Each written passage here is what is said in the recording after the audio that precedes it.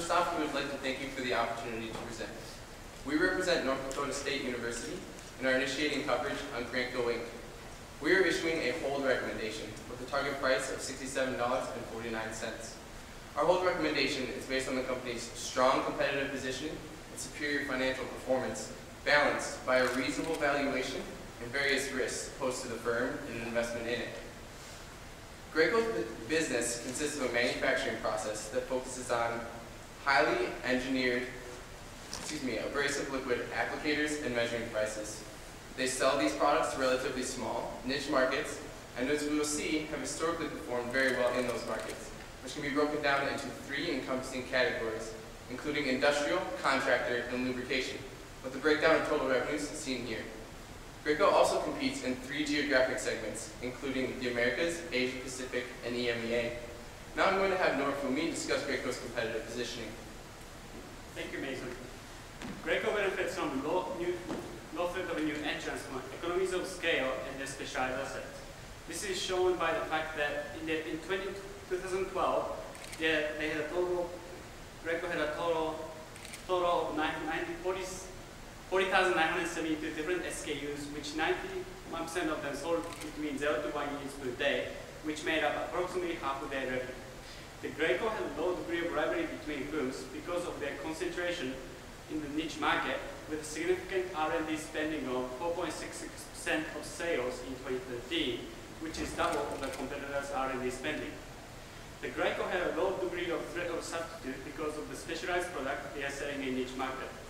The great example of value-added, difficult to substitute product is called EcoGrip. This product allows 92% less airborne dust during the use. It provides high ROI to the customers who are limited by factors such as air pollution regulation and spraying delicate materials. The Grantco has low to moderate bargaining power from suppliers, which largely driven by manufacturing equipment purchased from Mazak. Because of this, Grantco has to incur moderate switching costs on the manufacturing equipment. The Grantco have low degree of bargaining power from customers because they serve fragmented customers with specialized products, which means customers have to incur high switching costs when they move to another company's product. Now I'm going to let Brad explain how Grantco's strong competitive advantage translates into strong financials. Thank you, Nori. Grantco has continued to show strong financial performance, which drives their revenue and earnings growth. Compared to its peers, Grantco is able to provide investors with high return on equity driven by high profit margins, asset turnover, and financial leverage. First, we'll look at their profit margins. By providing highly specialized products that provide high value to the end user and cannot be easily substituted, Grantco is able to charge a premium on their products. As you can see in the last 5 years, margins have been rising to 19.1% in 2013. Next, we'll look at their asset turnover. Through experience in the industry and strong customer relations, Grantco is able to generate strong sales on a small asset base. In recent years, turnover has been declining as they are holding the liquid finishing business separate and receiving earnings as dividends. Generally, we see a trade-off between high profit margin and asset turnover, but Grantco has impressively been able to maintain both. Looking forward, Grantco's financial performance will be contingent on the capital redeployment of the recent divestiture of the liquid finishing business. Management has stated that they plan on using the estimated $570 million to reduce their debt position to nearly zero, redeploy capital in acquisitions, and continue to buy back shares. Right now, Grantco is in a good position to meet their short and long-term debt obligations. Right now, their liquidity ratios are slightly inflated due to the liquid finishing business being held separate. But even at a level of $300 million in cash reserves, Grantco is in a good position to meet their short-term debt obligations. Grantco is significantly more leveraged than its peer group due to its ability to generate cover its interest payments. They are in a good position, and this leverage drives their ROE. Next, on to earnings quality. Historically, and compared to its peers, Grantco has a low accruals ratio. By that, and the measures outlined on the table behind me, we are confident in the quality of Grantco's earnings. Historically, Graco has been able to transform their strong financial performance into continued revenue and earnings growth. Now Doug will walk you through our valuation and explain our forecast. Thank you, Brad. We determined our price target of $67.49 per share using a discounted cash flow model, supported that value with a relative price target determined by multiples of comparable firms, and lastly, incorporated the Benjamin Graham valuation model as a sanity check of our valuation assumptions. We'll start out with our revenue forecast, which structurally consisted of three components. Quarter 4 2014, which was forecasted using our ARIMA model, 2 periods of expansion level growth, and 1 period of revenue shock. In the industrial segment, we are forecasting 11% growth, driven by new product development targeting technology to track and transmit data through their equipment, similar to the recently developed Insight and Informer products. We see slower growth in the Eurozone and China as headwinds in this segment. The industrial segment took up 73% and 75% of revenue in EMEA and Asia Pacific respectively in the first 3 quarters of 2014. So they're more exposed to this risk, but would also benefit from a strong domestic economy. In the contractor segment, we are forecasting 13% growth, driven by new product development and further expansion into the DIY line, as well as a strong domestic economy with a strong automotive and housing sector. We see slower than expected end-use conversions to spray applicators in developing markets as headwinds to this segment, as well as slower economic growth abroad. Lastly, in the lubrication segment, we are forecasting 6% growth, driven by further expansion into the industrial lubrication segment, as well as being limited by a slower growth in the Chinese mining end market, which could continue to struggle due to slow growth in China. Moving on to gross margin, we forecast our cost of goods sold as a percent of sales to decline at a rate consistent with the firm's historic trend. This is driven by economies of scale due to further expansion into new markets and acquisitions. For operating expenses, we are forecasting research and development as a constant 5% of sales, and other operating expenses to also decline at a rate consistent with the firm's historic trend, also driven by economies of scale. We calculated our weighted average cost of capital based off of a Fama-French 3-factor model and a weighted average yield of the firm's debt. And we chose to use an H model to determine our terminal value to allow our model to be less sensitive to our terminal growth rate assumption and to allow a longer period for until mature growth. Currently, Graco is trading at relatively high multiples compared to the market, its peer group, and its most comparable competitor. Obviously, it is not favorable to be trading at higher multiples than comparable firms, but we believe this valuation is driven largely by the firm's history of superior financial performance and the expectation that they will continue to perform this way going forward. Based on our valuation assumptions, we believe this expectation seems reasonable and supports our hold rating. Lastly, we incorporated the Benjamin Graham valuation method, not as a measure of intrinsic value, but as a check of our growth rate assumptions. So using our EPS growth rate, we get a value of $88.42 using this model. This relatively high value shows that our assumptions seem reasonable given Graham's criteria. I will now have Xiong speak about investment risks. Thanks, Tom. Graco's revenue is driven by high margin derived from premium prices, so they are highly sensitive to consumer demand. Any lag in technological advancement or mismatch of new product development and end user needs would threaten their operation through a decrease in profitability.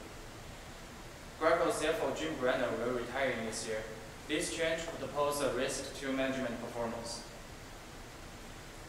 Graco's management has stated that some cash from the sale of the liquid finishing business will go towards new acquisitions, and there is a risk to a possible issue with the FTC and acquiring new targets at a reasonable price.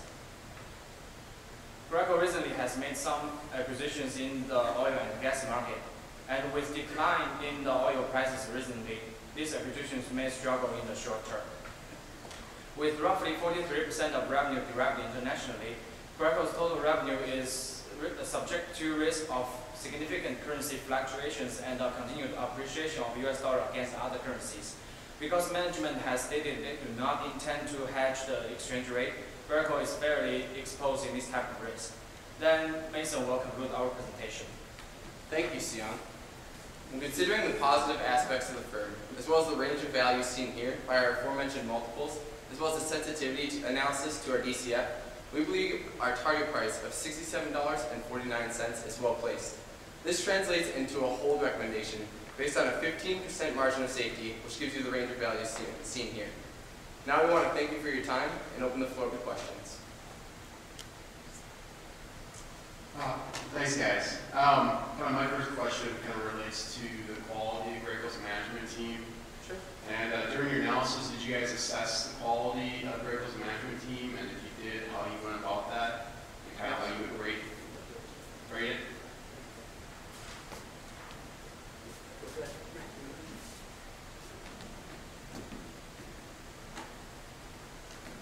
We started with their management team by looking at their experience. We'll pull up, here are some of the things we looked at. We looked at their upper level management experience, their experience with Graco, so you can see that at the top. We also looked at their board of directors and analyzed them and found, except for their CEO, the rest, other 8 members are independent. And they were also very experienced with an average of 14.4 years of experience.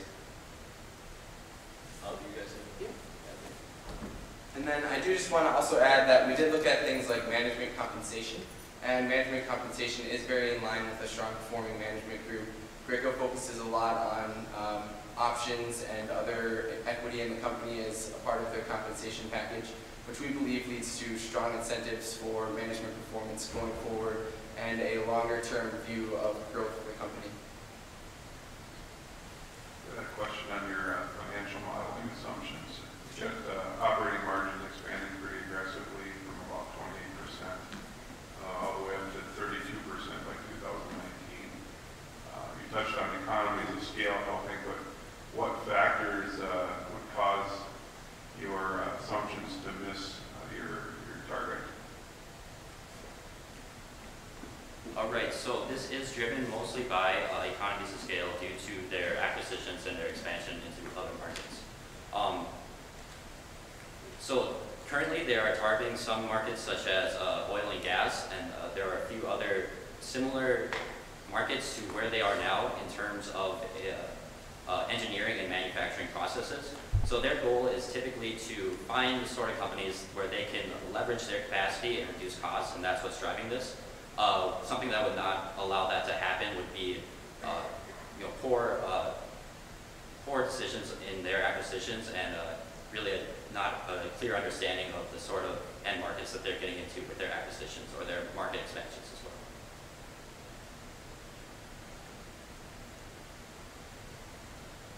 They are disposing of their liquid finishing business and receiving proceeds. How does that transaction factor into your outlook of the company, and what impact did that have, if any, on your valuation methodology?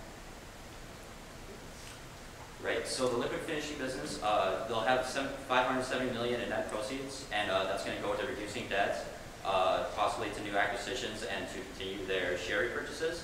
And also with them losing that business, they're also losing those dividend payments that they're receiving from the liquid finishing business. In our income statement forecast, we have that those dividends are decreasing from the company, so that's affecting our earnings forecast. In our cash flow model, that actually did not show up in our cash flow model, but it was in our earnings forecast. One of your investment risks, you talk about that Graco's business models are relying on high margins derived from premium prices. Because of this, they are highly sensitive to consumer demand. And you illustrated that their high level of R&D spending is what helps them command these premium prices. We're going back to 2008, 2009, when there's a global shock to the consumer and various end markets in terms of demand levels. Did you guys go back and see how the company approached their pricing, if they had to give away pricing at all, with the notion that pricing, once given away, is very hard to come back. So how do you think about sort of their ability to continue with high prices if there was another shock in demand? Do you want to quote this? Do we have a graph on it? Okay. All right, so first I just want to kind of touch on that overall. R&D spending was a big driver for them for that period, so they actually continued their R&D spending through kind of that big recession. And you can see that, compared to a lot of the other firms in the industry, their revenues recovered very quickly, which, we believe had a lot to do with their R&D and continued expansion of all of their products and meeting end user needs. As far as we're aware, there wasn't a lot of adjustment as far as Graco's prices go. I know we did, and I could show this.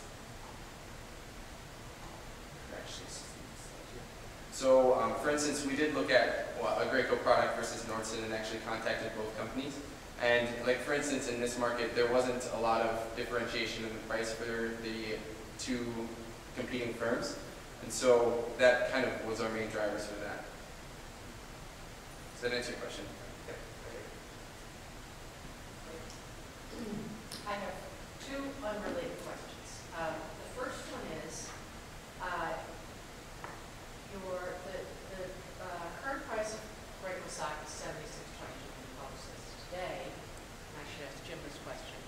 Jim Reiner's still there. Your Graco stock closed at, I think, 74. Okay? And you said that you would sell it at 77. So let's take the current price of 76 and you would sell it at 77. So why do you have, let's suppose Graco stock is at 76 today. Why do you have a hold on it as opposed to a sell? Sure. So the large driver of that is really our margin of safety, which I mentioned before. So as you can see, 77.61 would be our sell rating for that. And that's due to a couple of things. The main one is that we really do believe in Graco's financials and their earnings ability. There is, they have continued excellence as far as their earnings goes and as far as, being able to generate cash to return to investors. And so we do believe in that.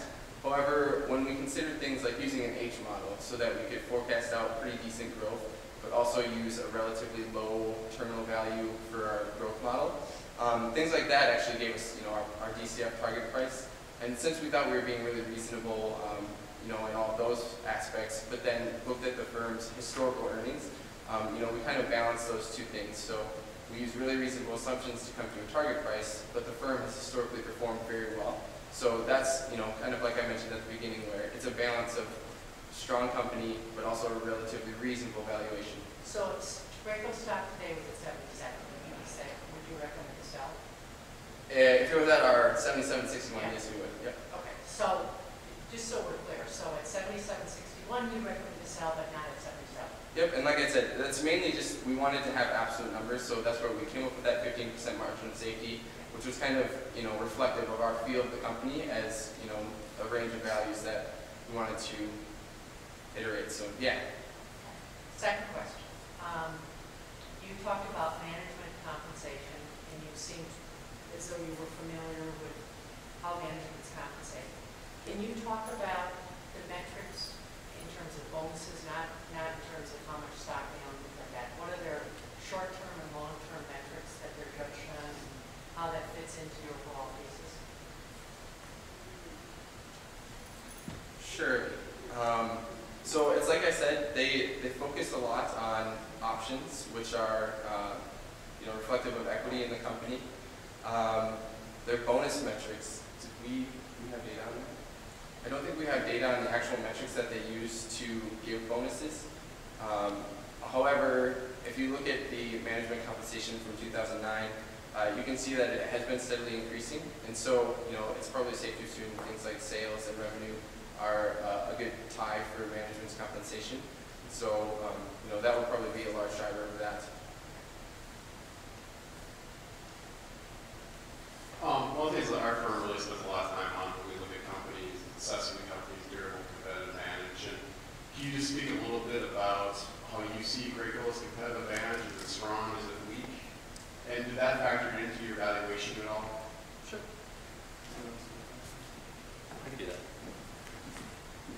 So as we stated in our presentation, we use the five forces analysis to look at this. And generally speaking, we see this company has a really strong competitive advantage, largely driven by the fact that they're serving these niche markets where they're able to sell their products at relatively high prices. And there's pretty significant barriers to entry from economies of scale and specialized assets. So generally, we definitely see that competitive advantage is there. It isn't necessarily in the model, quantitatively. I couldn't tell you exactly a place where that made an effect on our assumption, but generally, we modeled this company under the belief that a firm that has this competitive advantage and has these barriers to entry should be able to be profitable for a longer term than other companies. So conceptually, yes, it's there, but not there specifically. Thank you.